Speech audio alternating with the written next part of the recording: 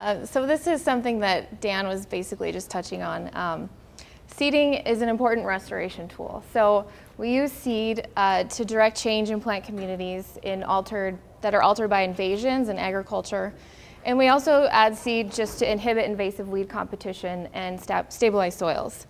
So although seeding is an important restoration tool, success rates are often low. And success rates are often low due to climate variability and competition with invasive weeds. Ideally, we want to take a system that looks like this, which in this case is a degraded cheatgrass monoculture, and eventually one day direct the plant community more towards its native state, which in this case is a native grassland. So it's not an easy undertaking. In order to survive in these harsh environments into an adult state, plants must first be able to establish as seedlings. So the seedling stage is an important part of the demography of a plant, but seedling ecology is really an underexplored area. So Jeremy James and others found that the major bottleneck to plant recruitment was at the emergent stage. So they looked at the probability the probability of surviving from a sown seed to an adult plant. And they found that the probability of survival from a sown seed to a germinated seedling is 0.72. And then from a germinated seedling to an emerging seedling is only 0.12. From an emerged seedling to the established seedling stage, 0.16. Then 0.75 to a juvenile seedling, and 0.7 to an adult plant. So what is happening at this stage of establishment? We really need to be looking at seedling ecology to understand the mechanisms of plant recruitment and also just to elucidate what's going on in our restoration successes and failures. So as I said, the low success rates of seedings are often due to climate variability and also invasive plant competition. So ideally we want to be looking for seedlings with functional traits which confer advantages underneath these pressures. So those are going to be functional traits which confer faster growth rates, earlier germination, and rapid emergence. So these are a lot of the functional traits that we see in our invasive species. So we're looking for native seedlings with these same traits to be able to compete in the face of competition and also in harsh environments in general. So research has shown that even really small differences in early growth rates, sometimes even a matter of days, can equate to large differences in an adult plant fitness. And so just an example of this is just a theoretical illustration that I put together. We've got two seeds that were sown at the same time, same soils, same moisture. So as the season progresses, these seedlings are going to be basically at a race to beat the drying fronts and get down roots into these more moist areas. So as the soil profile dries, even small differences in root lengths between these two seedlings are going to equate to great advantages in the long term. And this is just even in harsh environments, and this can also equate when they're dealing with competitors in the fields.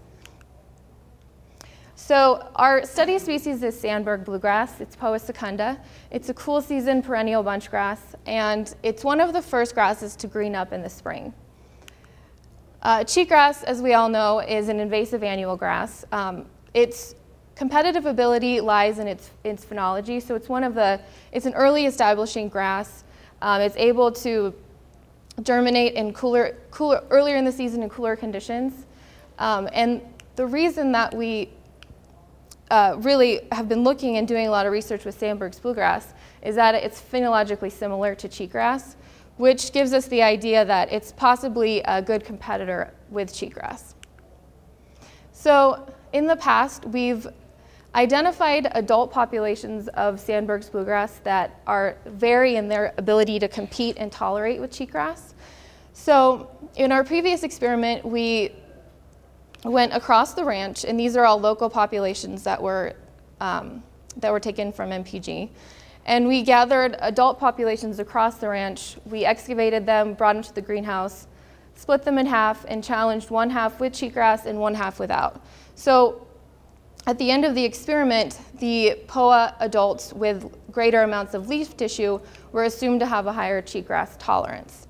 And then we can see here that these populations that we excavated varied in their ability to tolerate cheatgrass. And another part of that study, we looked at competitive ability. So this is our POA populations here and cheatgrass biomass at the end of the experiment.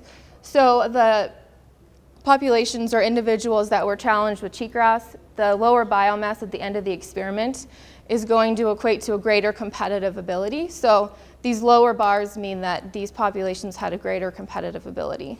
So we see again that these populations vary in their competitive and tolerant ability with cheatgrass.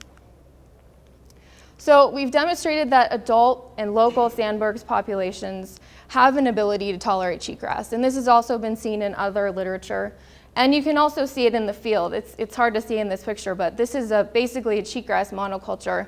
And when you dig down in these, you can see these individual, I can't even see it from here, individual POA plants that are growing in these invasions. So we've identified that adults can compete, but what's happening at the seedling level? So as I said before, we want to be able to find seedlings, native seedlings with functional traits which confer to faster growth rates, earlier germination, and rapid emergence. But on another level, we also want to, if we're going to be competing with cheatgrass, we also want to have these functional traits be able to function better and have greater competitive ability in lower temperatures when they're going to be competing with cheatgrass. And we also want to be able to get seed sources that they're generally adapted to our area. So we asked the question, how does the seedling growth of accessions of Sandberg's bluegrass differ in these different temperatures? And an accession is just a collection of plant material from a distinct location. And then specifically, we asked how do cultivated varieties and our local sources of Sandberg's differ in response to temperature. And a cultivated variety is just a plant that's been propagated for desirable growth traits. And lastly, we just wanted to see how do these different accessions of Sandberg's compare to cheatgrass in these different growth temperatures. So we sourced 6 different seed sources of Sandberg's. These were originally from Montana, Wyoming, and Idaho. Our first one is High Plains. It's a cultivated variety of Sandberg's, and it was originally sourced across Wyoming from 3 different accessions, so it's a composite of these 3. Next we also had MT1, which is a collection from Toole County, Montana. And Opportunity, which is a cultivated variety from Anaconda, Montana. Mountain Home is a cultivated variety as well. It's from near Mountain Home, Idaho. And lastly, we have our local populations that were sourced from MPG. So this is our local population 15. It's a higher elevation collection. And our local population 10, which is our lower elevation collection. So we took these 6 different accessions and cheatgrass, and we grew them in 2 different temperature environments. We wanted to simulate warm and cold, and so we did 2 different treatments in the growth chamber. One was a warm treatment of 20 C day, 15 C night, and our cold was a 10 C day and a 5 C night with a 12-hour day and night simulation. And our seeds grew in these germination pouches, which are basically the substrate, this brown part, is basically just like a paper towel.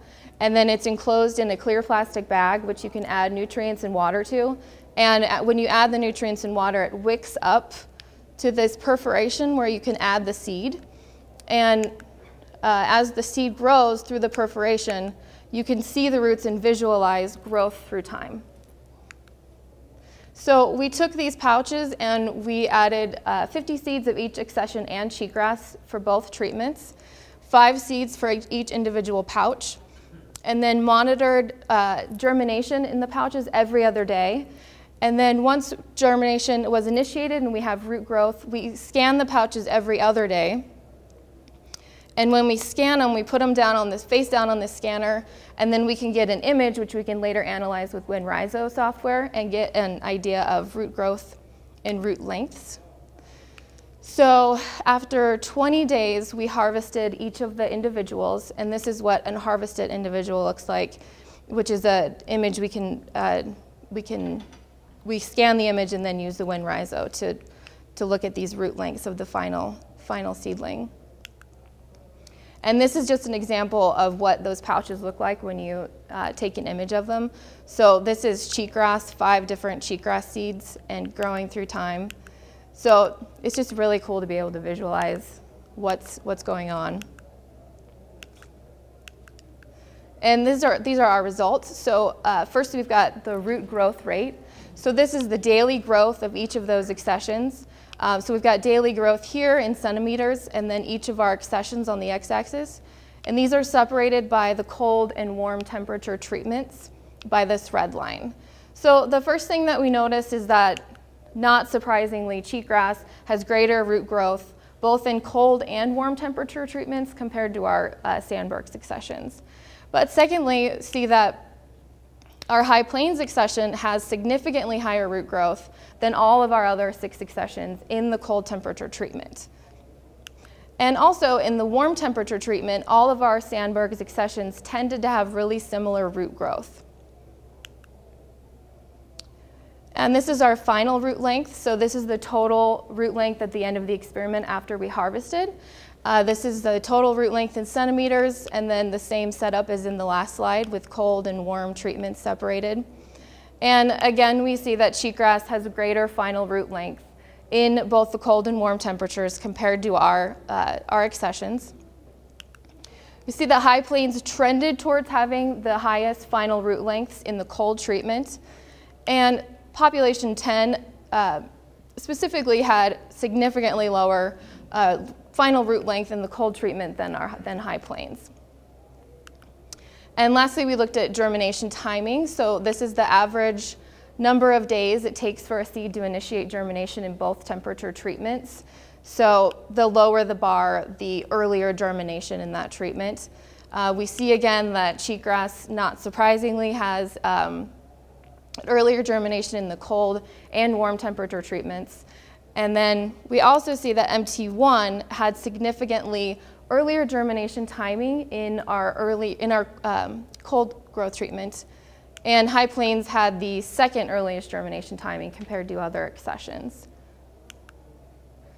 So with this work, we identified that the seedlings of High Plains and MT1 have the greatest growth traits. So in the cold treatments, they have higher root growth rates, larger root lengths, and earlier germination. So the trend is that High Plains and MT1 performance was greater than our local population performance in these conditions. So then you might ask, well, how does this confer to the field? So Molly Herget, she is a grad student from the University of Wyoming. She did her thesis research field portion at MPG Ranch last year.